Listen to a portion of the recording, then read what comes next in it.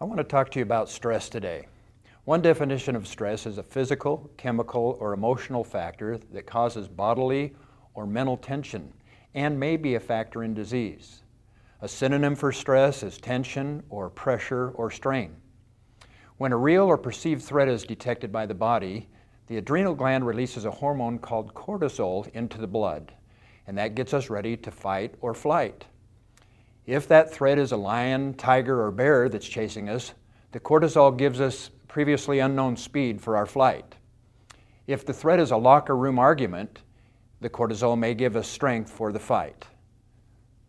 In immediate needs, cortisol is a good thing.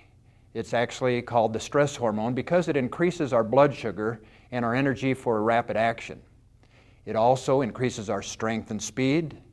It decreases our awareness of pain, it aids in metabolism, and it gives us increased mental focus.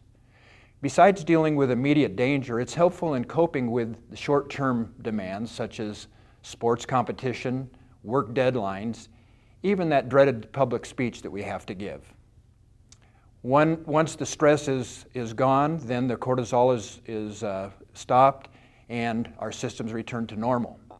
The problems occur when stress is not temporary, when it's constant or chronic, with conditions like employment, financial or marital problems, death of a loved one, disability or illness, or just living in an increasingly complex and demanding world.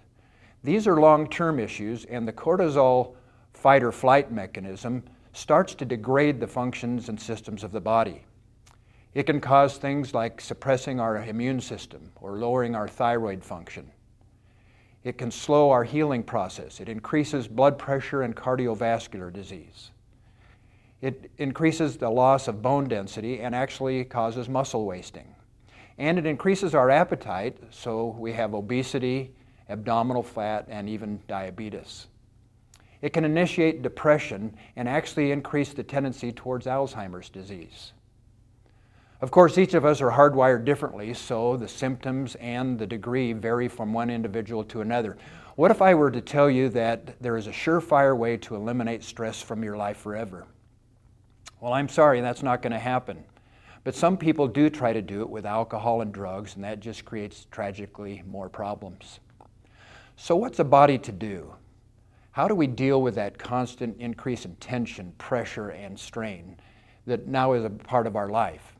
Remember that cortisol is a fight or flight system, and so that's exactly what you should do, fight or flight. But I'm talking about fighting with a set of weights or a yoga mat at the gym, or flight on a treadmill or an exercycle. You see, exercise burns off cortisol and then mellows us out with those feel-good endorphins. By the way, romantic intimacy does much of the same thing. Many relaxation techniques or methods are very effective in reversing the strain and pressure that is part of our life. A good massage, a sauna, a hot tub actually drains tension. Meditation or breathing techniques help to decompress us. Some people say that they enjoy and get benefit from journaling. The most effective way I've found to unwind is through music. I'm talking soothing and calming music, and I don't mean heavy metal or gangster rap. Nutritionally, a sensible, natural, balanced diet with smaller portions eaten more often, with food-based supplements for our vitamins and minerals. As a well-known female talk show host always says, now go out and take on the day.